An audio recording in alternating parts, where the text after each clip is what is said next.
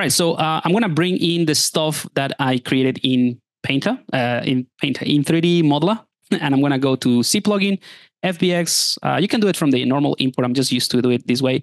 And from here, I'm going to go ahead and import the extra pieces. And ZBrush is going to import them just as an FBX. Each piece is going to come as its own subtool. And there we go. So these are the result from Sampler, Sampler 3D Modeler. All right. I'm going to enable polyframe just to show you that, it does a pretty good job at, generating the polygons. This is a bit too dense, so we're going to have to fix this, but I'll show you that in a second. So what I'm going to do is I'm going to copy all of these meshes. I'll do it by hand really quickly. Actually, I'm going to merge them all together. This is just a quick trick. You can click on Merge Visible. That's going to create a single subtool with all the meshes. But because they're all having their own polygroup, you can split them easily after. So now I can copy this, go to my mesh that has all my pieces. This one right here. Right? And I can go ahead and click on Paste, select it. You see here all my pieces. I'm going to click on Unify just for now. You see, it makes them really small. If you don't know what the Unify does, I'll cover it in a second, actually, because we have to do it anyway. But yeah, so now this is smaller. I can go ahead now and go to the split panel here, or palette, and click on Group Split. So Group Split is going to look at all the groups that I have, and it's going to split them. For this, I need to make sure that every single object has a different polygroup or a group, and it doesn't have multiple polygroups within it. Otherwise, it's going to split it into parts. So in other words, I need to make sure that my objects don't look like this yellow and green one, because this is a single object, but it has two groups. So if I split groups, it's going to split that apart. So I just want to run an auto group just to be safe. And in case you don't know what auto group is, you can go to the polygroup panel here. Polygroups, and click on auto groups. That's basically what I'm doing, is just assigning a random group. And now I'm going to click on Group Split and click OK. This is an undoable operation. All right. So now I have a bunch of objects. If I go down with my arrow keys, that's all the objects that I have.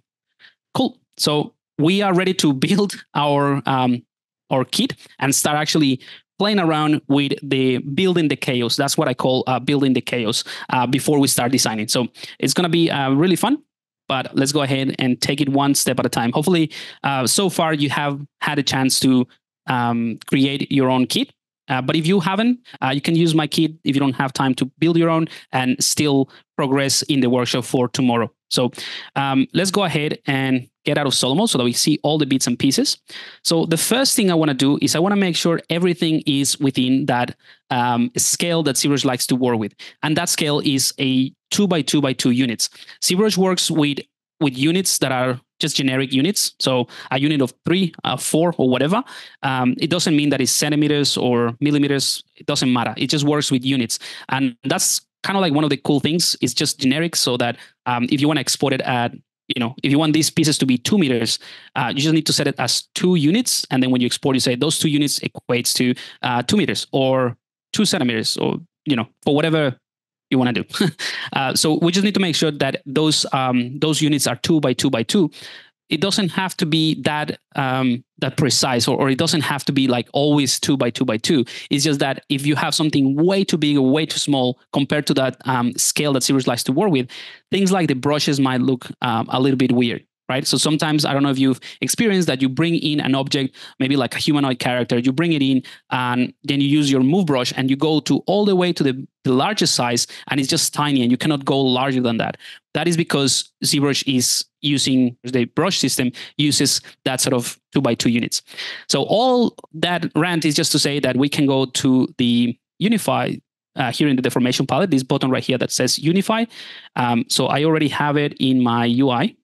So I just wanted to show you where it is. This is my Unify button.